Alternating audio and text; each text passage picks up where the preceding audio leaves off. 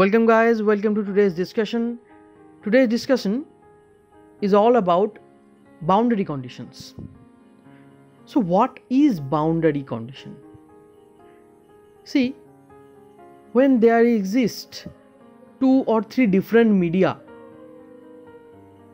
there exists also some boundary of those medias. Also, there exist some conditions which the electric field or say the field will satisfy. Where? Now at the boundary of those different media. Now watch the word different media. What will be the media? It can be dielectric, it can be conducting media, it can be free space, whatever it is. Okay, so there is no hard and fast rule that two different media means two dielectric or one dielectric or one conducting or two conducting. There is no such hard and fast rule, but there are some conditions. Now, in our previous discussions, we were concerned about one homogeneous media where the permittivity was epsilon. If it is free space, then epsilon naught. Now we are concerned about this type of media. Now this is actually two different dielectric media of permittivity epsilon 1, the upper one, and the lower one is of epsilon 2. So this black line is the boundary. Now boundary conditions are those conditions which will be satisfied by the field at this boundary line, not anywhere else. Now we have three conditions or three different cases where these two different media can be dielectric and dielectric, like this one.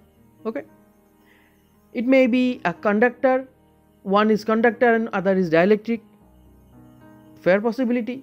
And the third possibility is one is conductor and the second one is free space. So there are three possibilities. In our present discussion, we shall discuss about the first one, that dielectric and dielectric. And as you guys know from the thumbnail that it is the part 1 of the discussion, so there must be a part 2. In our part 2 we shall discuss about this second and third possibility, the conductor and dielectric and conductor and free space. Okay, now before I further proceed, if you are new to my channel, please subscribe, and of course don't forget to turn on the notification bell to have the regular updates. So let's start our discussion. In this scenario, to derive the boundary conditions, we must need some mathematical equations. Now see, our first mathematical tool is this one, closed line integral E dot dl equals to 0. Now from where it comes? You guys all know that E is a conservative vector. So del cross E is equals to 0. Moreover, E is independent of path. So closed line integral or closed path integral of E should be 0. But these are properties. Now let's do some maths. E is conservative. Okay, so del cross E goes to 0. Now let's put double integral to both sides. So this will be 0 and this will be like this. Now we shall proceed in we shall use Stokes vector theorem, like this one, which tells that closed integral of E dot dl equals to surface integral of del cross E dot ds. So In this way we can prove our first mathematical tool. So what is our second mathematical tool? This is, you guys already know this equation from our previous discussions, that it is the Gauss's law in dielectric. Now let us decompose our fields. Fields means this D and this E. We shall decompose our vectors in two orthogonal components, so that there will be 4 components, 2 from E and 2 from D, like this one. Now T stands for tangential component and N stands for normal component. So each of the field vector is now decomposed in a tangential and a normal component. Now this is our figure 1. This is our media 2, that is dielectric 2 with permittivity epsilon 2, and this is media 1 or dielectric media 1 with permittivity epsilon 1. Here we shall denote E and D by E1 and D1 and E2 and D2. Now as you know that we can decompose our fields in tangential and normal components, as I have written here. Now using this E dot dl equals to 0, we shall use this closed path integral over this A, B, C, D, A. See, A, B, C, D, A. It is a closed path. We shall use this mathematical tool over this closed line obviously. Now how will it look like? Now first, this is media 1, so we shall start from A. See, E1t into AB. AB means dW. See, this is dW. I am taking this one as positive, as I am starting from this point. Now from this one, it is minus E1n, n for normal. Generally the upper side is positive, so the lower side is obviously negative. So minus E1n into dh by 2. See, the total length is dh. Now this half of this is dh by 2. Okay. In this media, minus E2n, 2 for this 2 media, E2n into dh by 2, this half. Now again we come here. Now we shall go from C to D, but this is opposite to our AB direction, so there should be a minus sign. Okay. Now minus E2t into this path CD. CD means dW.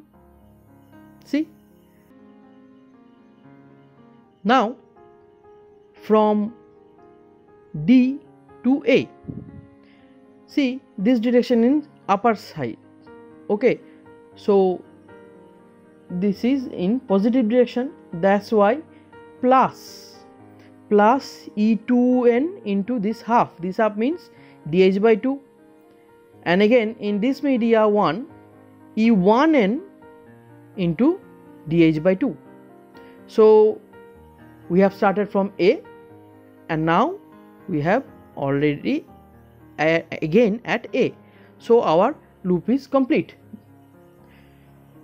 Okay, so see, some quantities will be cancelled out and the final result will be like E1t minus E2t dW equals to 0. As you have seen that all the normal components are cancelled out. Now since dW not equals to 0, we can infer from this that E1t equals to E2t. So this tangent component of field vector E is continuous across this boundary. So this is one of the boundary conditions. There may be several other boundary conditions also. Okay, now let's proceed to them. Now we know that D equals to epsilon E. Why not epsilon not E? Because epsilon naught is for free space permittivity, and this is epsilon. Epsilon is for any other dielectric media. So now we can decompose D as dt plus dn. Now for media 1 we can say that dt is d1t, and for media 2 we can say dt is d2t, and that's for E1t and E2t. So for media 1, d1t by epsilon 1 equals to E1t, and for media 2 it is d2t by epsilon 2, it is E2t. Since E1t is equals to E2t, you can say that d1t by epsilon 1 equals to E1t equals to E2t equals to d2t by epsilon 2. So what is the result? Result is d1t by epsilon 1 equals to d2t by epsilon 2. So we can rearrange this equation like epsilon 2 d1t equals to epsilon 1 d2t. So this is our second boundary condition. So the tangent component of the vector capital D undergoes some change. See, it is not like d1t is equals to d2t. Okay, there are several other components like epsilon 2, epsilon 1. So this equation tells us that tangent component of D is not continuous over this boundary, it is discontinuous. Okay, so this is our second boundary condition. Now let's proceed to this picture.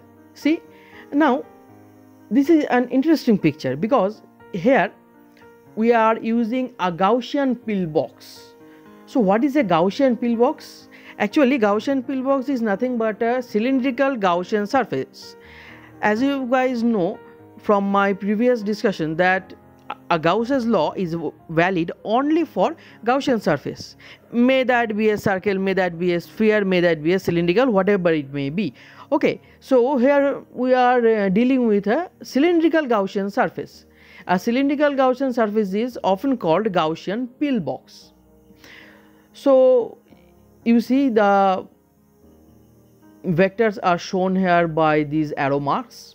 Okay, and the length of this Gaussian pillbox is dh.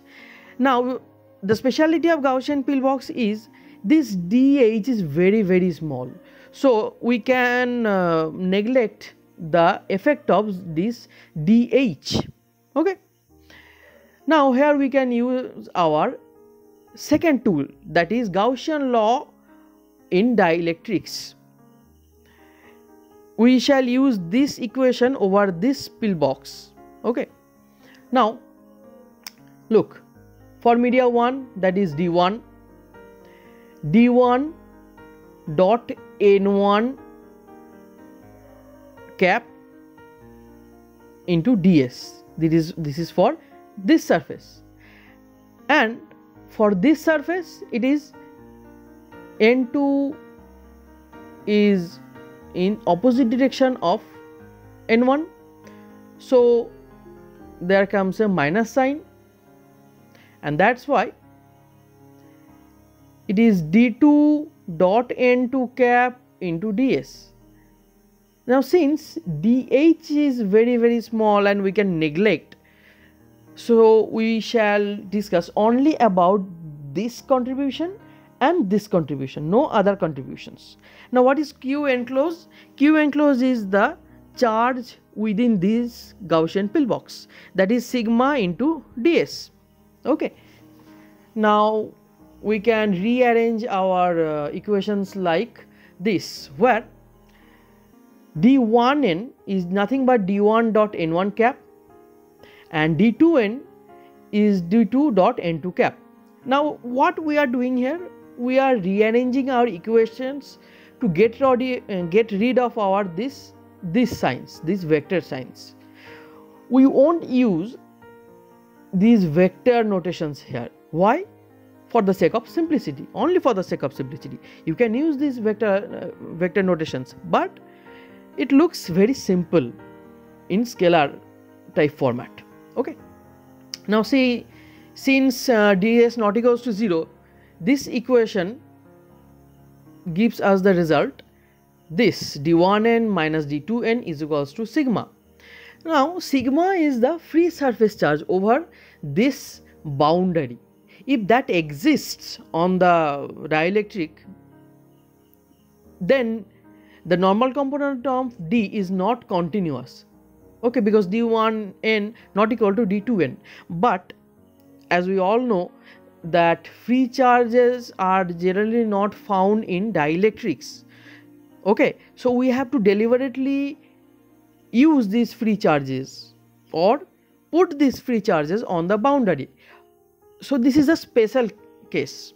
Now if sigma is equals to 0, that is normal case of dielectrics, that there is no free charges, only bound charges. So what will be the case? d1n equals to d2n. So now sigma is equals to 0 brings us the solution that d1n equals to d2n, as normal component of d is continuous across this boundary now. Okay, so upon the situation, depending upon the situation, we shall use this equation or use this equation. It is very crucial for your mathematical purpose. According to question, you have to use this equation or this equation. Now if all we know that d is equal to epsilon e, so we can write for medium 1 epsilon 1 e1n equals to, for media 2 epsilon 2 e2n. From where? From this equation. Now see, e1n not equals to e2n because there are two other quantities, epsilon 1 and epsilon 2. So the normal components of field vector E is not continuous across this boundary. Okay, so we have our 4 different boundary conditions now. Let me be very clear about those again. E1t equals to E2t. It tells that the tangential component of field vector E is continuous across this boundary. Epsilon 2 d1t is equal to epsilon 1 d2t. It says that tangential component of d vector is not continuous across this boundary. Now the third one, d1n minus d2n equals to sigma. Now it is a tricky situation because when sigma is 0, then normal component of d vector is continuous, but if sigma exists, then this is a discontinuous. So it will depend upon the situations. That's why it's a tricky one. And the last one, epsilon 1 in 1n equals to epsilon 2 e2n. This also says that normal component of field vector E is not continuous across this boundary. Okay, so we have got our 4 different boundary conditions for a dielectric case. In our next lecture, I shall discuss about the remaining 2 conditions, that is conductor dielectric condition and conductor free space condition. Okay guys, so this is the end of our discussion. Thanks for watching.